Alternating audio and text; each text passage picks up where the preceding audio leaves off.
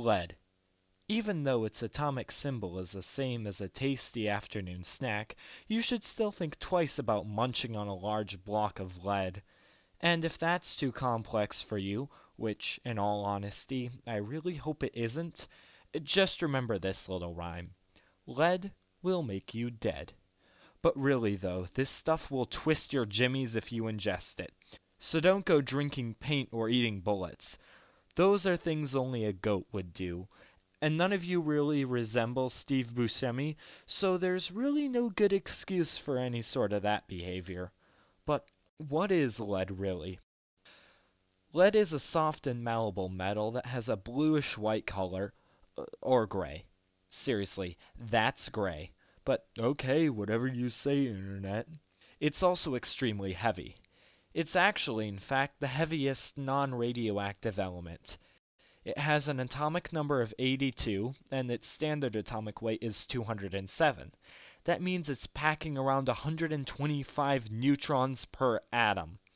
Lead also has a melting point of 327 degrees Celsius and a boiling point of 1,750 degrees Celsius. That's even hotter than 50 Cent's mixtape. Now, what exactly will lead do to you if you just so happen to eat it?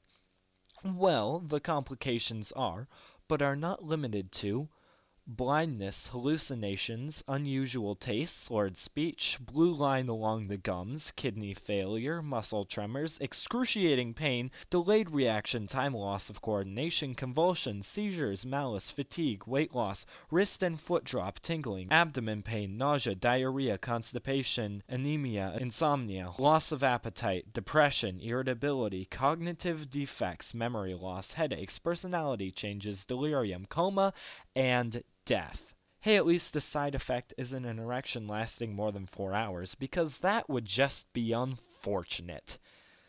However, with all the negative correlations that is associated with lead, it does have many common uses. For one, it's used to make lead bullets. Duh. Okay, hold on one moment. This is seriously probably the most dangerous element, because think of how many ways it can kill someone. Oh, yeah.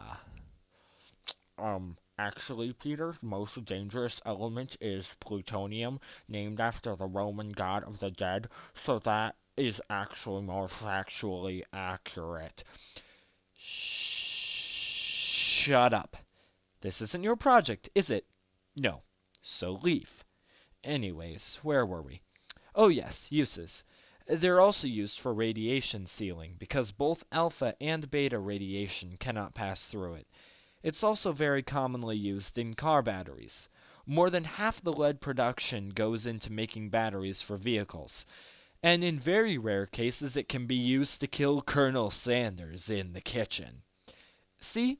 Lead is cool. And if you didn't think so, then you probably wouldn't be listening to this sentence because you would have closed out of the video by now. Ha! Gotcha!